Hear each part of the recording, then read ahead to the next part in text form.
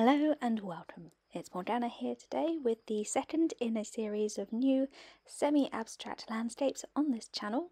Today I will be demonstrating for you this beautiful Golden Hills painting with a cheeky little red fox.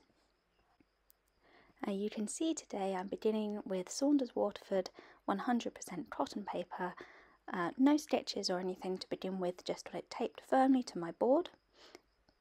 My colours are on screen at the moment. I'll pop a full list in the video description below like usual, but you can see that for now all I'm doing is wetting the top and bottom parts of the paper with a large brush and some clean water, leaving a strip in the sort of upper middle that's free from water, so we've got a little bit of dry paper but most of it is wet.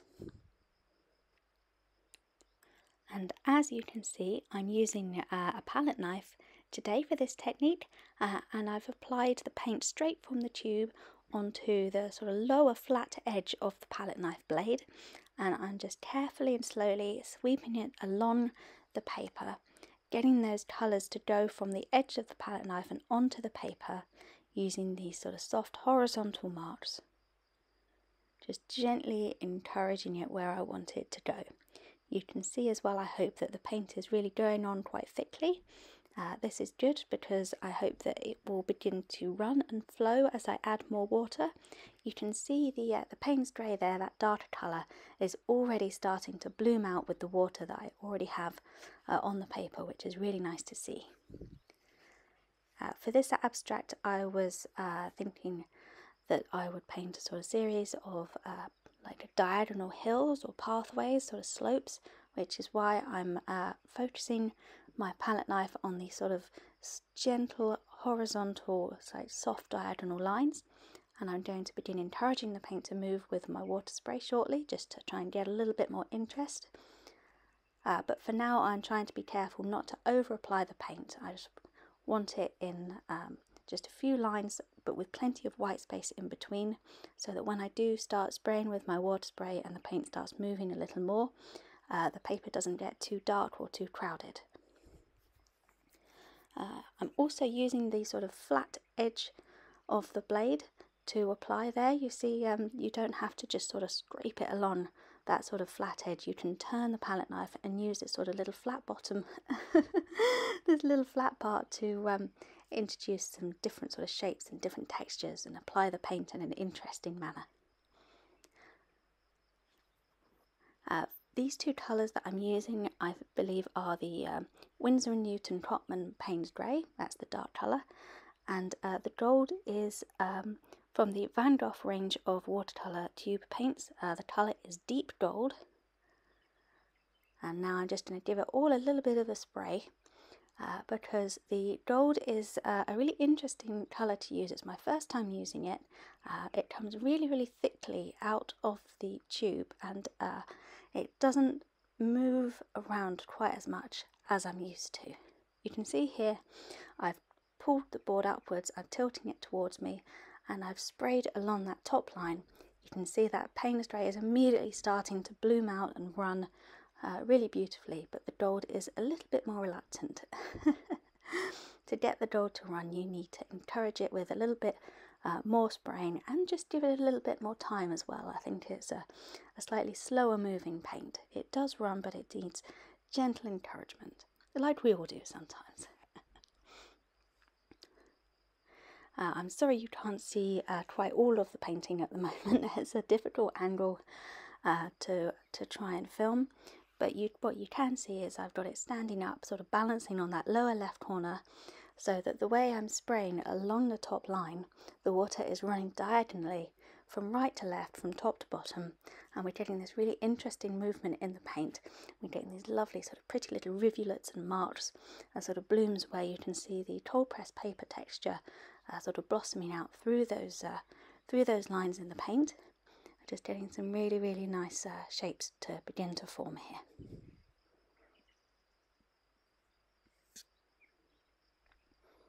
You can see here just why I've put down so much newspaper and have a bit of paper towel to hand as well. This is a slightly messy process, So do make sure that you protect all your surfaces and pop anything that you value out of the way of the paint.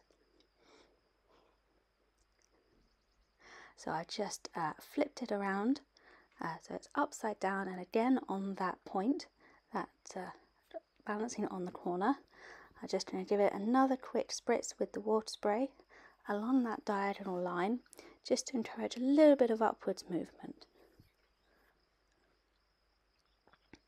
And a little tap as well can sometimes encourage reluctant paint to start moving a little faster.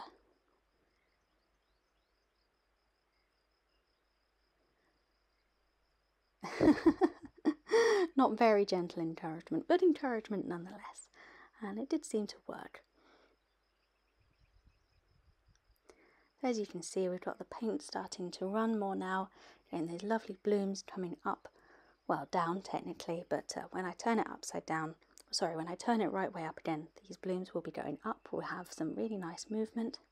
You can see with my palette knife, just added a little more gold paint along that top there, because as I said earlier, the gold is a little bit more reluctant to move, so I thought that by layering in a little bit more of it, giving the colour a little bit more weight, it would start to run a little more, which did seem to work.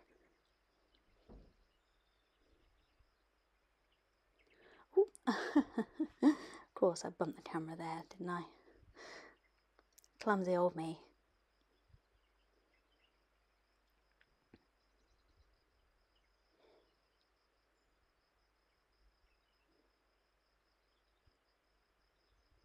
So again, just more water, more turning, more tipping and tilting until you get the sort of shapes and the movement that you're happy with.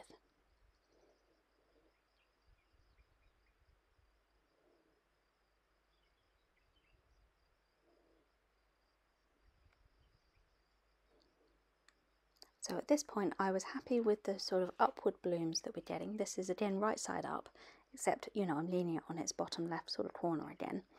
But I decided it wasn't quite the way I wanted it to. It didn't quite have that downwards diagonal directionality. So I'm just turned it the right way up again, applied more paint, more water, and just going to encourage it back downwards gently.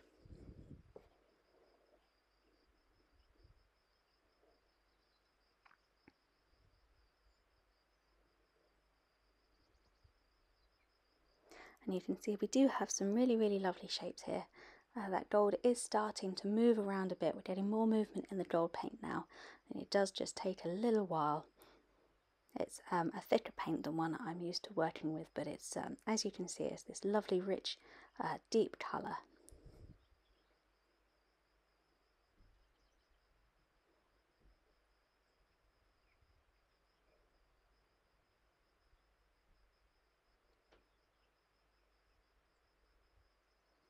And just encouraging some extra bloom upwards with my palette knife here.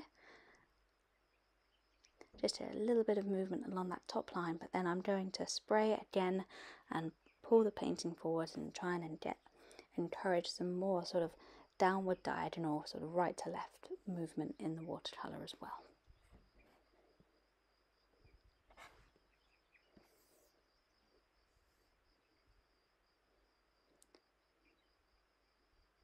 And just continue to add more paint until you're happy with the amount that's there.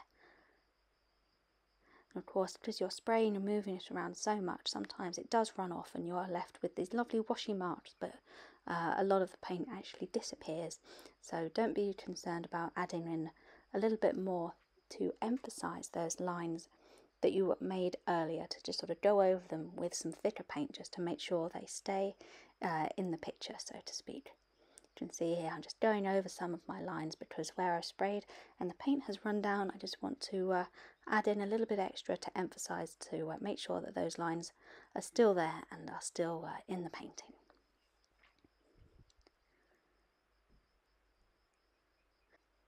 But this for me is very nearly done now. All I'm going to do is stand it upright like this on its left bottom sort of corner to dry. I'm going to give it another last sort of good spritz with my water spray and let it dry at an angle. And this is what I ended up with. Sorry I couldn't show you the drying process, but it was really awkward to actually get it to balance on that lower corner alone, so I had a little bit of trouble there with it, but you can see it's fully dry. That gold has actually run really nicely. It did take quite a long time to dry and to get this effect, but I'm really pleased with how it's turned out. You can see we've got that lovely movement from right to left, going from the top corner all the way down to the bottom corner. That happened while it was drying, most of it. Like I said, I gave it one last good spray with the water spray, and then somehow managed to balance it upright on that bottom left corner to dry. And a lot of that run happened while it was drying. I sort of came back to it periodically to check. It did take quite a while to dry, obviously, because the paint is very thick, and I had to help it out eventually with a hairdryer on the thicker parts, but I'm really pleased with how it's run. And so all I'm doing now is using a thin brush to add in a little bit of detail. So I'm doing these sort of wistful sort of windswept trees along that top path. With these abstracts, I never quite know exactly what detail I need to put in until I see the finished first wash, and then from the sort of what colours you end up with and what sort of light spaces it gives you, I think the best thing to work out what to do with the space that's been given to you. So I'm using a small synthetic liner brush. This is a sword liner brush, but you can use any brush that you like to just put in these sort of straggly leaning trees, following that directionality we've already got in the initial wash. And I'm using the Payne's Grey to do this. I do have a little bit of gold mixed in there just to give it a slight hint of metallic edge, but you can't really see it. It just lightens it up a little bit.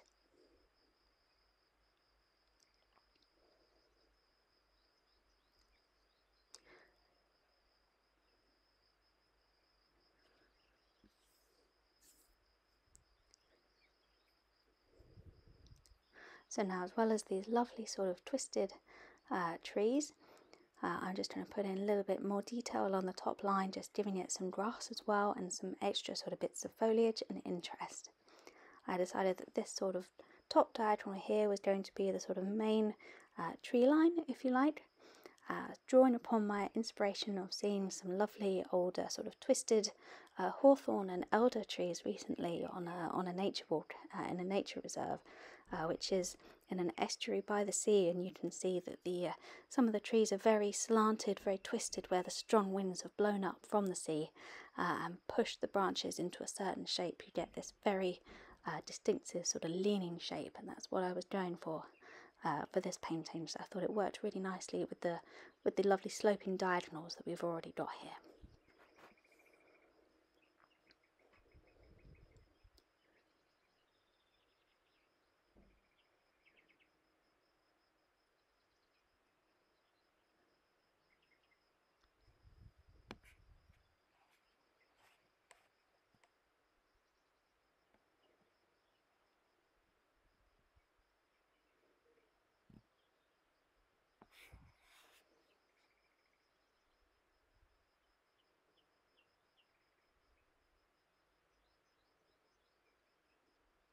So just lightly going along that top line and filling in a little bit of sort of grass detail, just really fine lines, keeping them at a gentle diagonal as well to just go with the rest of the painting.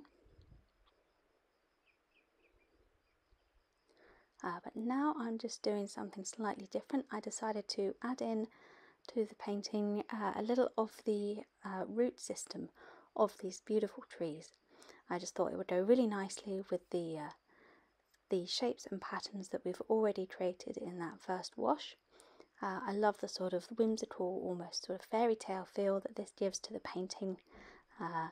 It is an abstract after all, or rather semi-abstract, so to have the roots on the surface but yet not, so we can see them, but I like the idea that we've sort of got a view into this lovely sort of sloping bank with this bright gold sort of seeping through the earth, and we see these roots of this lovely stunted trees reaching deep into the gold beneath and just giving us this lovely interesting sort of texture. So again, I'm using the Payne's Grey here and my liner brush, and just following the path that's already been marked out by the movement in the wash before, and just delicately going along these lines and adding in these little thin, wiggly sort of root lines. Now I'm trying not to keep the lines too straight here. You can see I'm holding my brush sort of at the midpoint, just above the ferrule there, to give it a little bit of extra looseness, a little bit of extra movement, to make sure the lines aren't too straight and look too regular. If you see actual sort of plant roots, they're always very sort of twisty and wiggly and gnarled and really, really interestingly shaped, so I didn't want the roots to look too regular for this.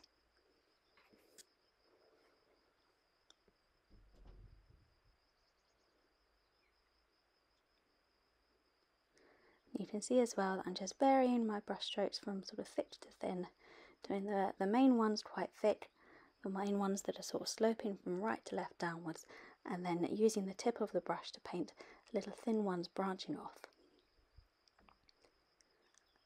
And I just kept doing this for a little while. I added in an extra tree on the right and some more roots. I did skip ahead because I don't think you'd want to watch me painting tree roots for the next hour, but you can see here I've added an extra larger tree just on that middle on the right hand side, and drawn in some more roots going down, following the path that gold took when it ran, just really following the lines that were already there in the painting. Now for the finishing touch for this painting, our little red fox. I sketched out a simple outline with a pencil. You can see that I've got my pencil drawing there. Did that off camera because it went wrong a couple of times, as these things often do, which is why I drew it on the sort of white part of the paper, so that I could erase it if I had any trouble.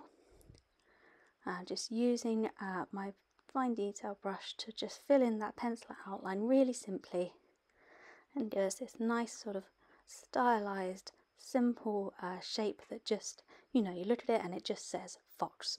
That's all you want. You don't need too much detail or too much worry here.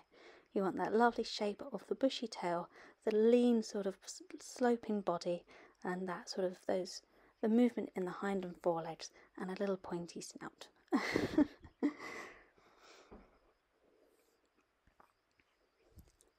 And with a painting like this, I think it did take me a little while to figure out exactly where I was going to put the fox.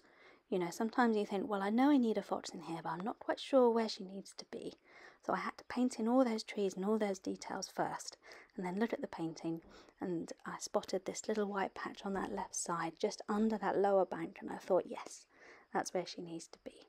So I popped her in almost in a little pouncing position there. You see she's got one foreleg up, ready to leap. Maybe she spotted something moving in the grass there. You can make up your own stories about this one.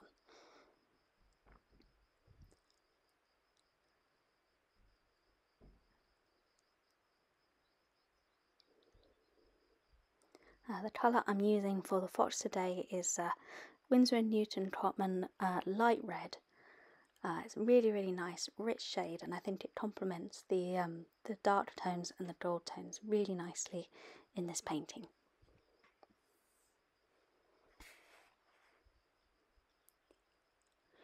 And now all I'm doing is incorporating a little bit of extra Payne's Grey into the red just along the fox's back to emphasise the shape of the leg, and just a little bit of shading around the front.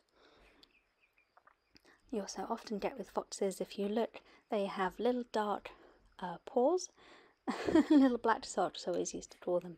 So I'm going to put a little bit of Payne's Grey just on the tip of her paws, the forelimbs, and just at the end of her feet as well. A little bit on the tail, a little bit just to emphasise the shape of those forward facing ears, as well as just you want a small dot for the nose and a little black eye as well, just so that she can see where she's going.